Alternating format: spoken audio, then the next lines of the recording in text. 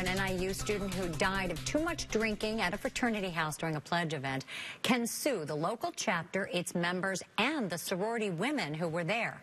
But the family cannot file a wrongful death lawsuit against the national chapter, Pi Kappa Alpha. That is the decision from the Illinois Supreme Court today, upholding lower court rulings.